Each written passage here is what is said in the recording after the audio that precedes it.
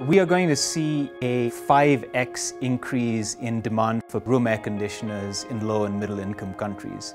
We have over half the world's population that lives between the subtropics. Population is continuing to grow, urbanization is happening, our planet is warming. Almost 1.6 billion air conditioners are going to be added between now and 2050. This represents one of the single largest end-use risks to our climate. If we want to offset the negative impact associated with that increase in demand, we need to develop a technology that has 5 times less climate impact. Prizes and challenges have given us whole new breakthroughs and whole new industries. It is through the combination of the cooling prize and the commitments of government to be able to scale up the technologies that allow for investment to happen that give us new hope.